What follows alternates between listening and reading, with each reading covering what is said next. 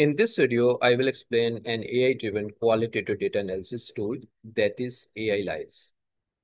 After launching Ailyze, I don't think so we should focus more on NVivo, Atlas.ti, or MaxQDA for qualitative data analysis because Ailyze can handle all types of qualitative analysis strategies such as thematic analysis, content analysis, case study analysis, grounded theory, ethnography, phenomenology, etc. For working with Ailyze, you go to Google and type ailyze.com. You will land on this page.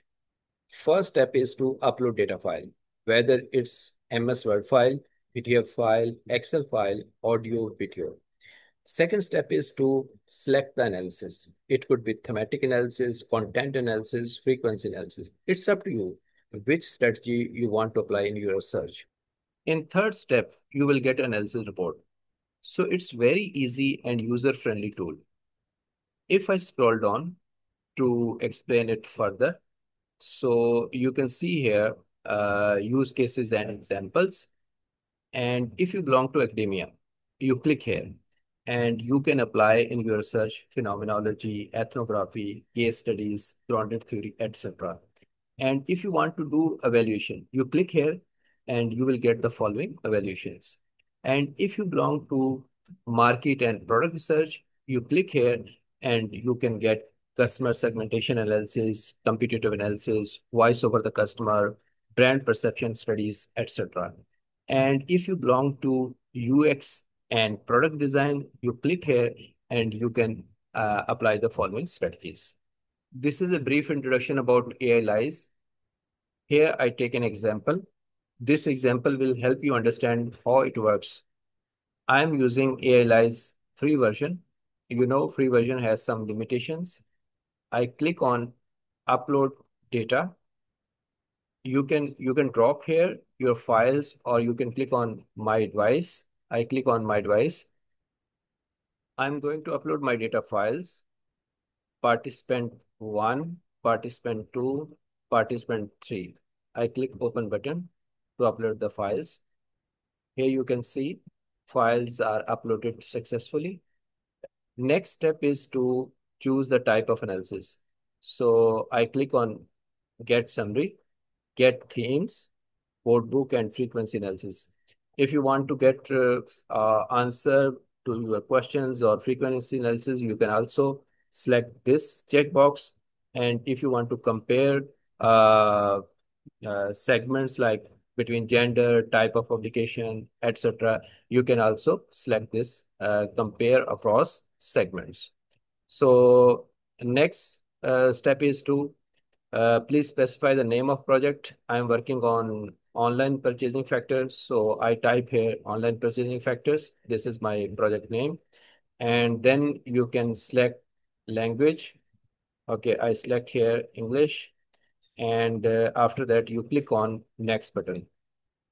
Here you can get AI generated themes or you can use your own themes or code books. So I select this checkbox that is saying get AI generated themes. So I select and then it takes few seconds to generate AI themes from your documents. So AI generated themes are created. You can add or delete themes by clicking on plus and minus button here. You can see here themes, sub themes, codes, and next step is to click on save button. If you are agree with all these themes, you don't want to add or remove themes, you can click on save button and then you click on finish button. Now you can see here project is completed. Now I click on online purchasing factor. I click here.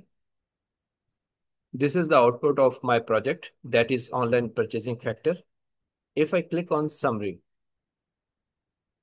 you will find here complete summary of my interview transcript.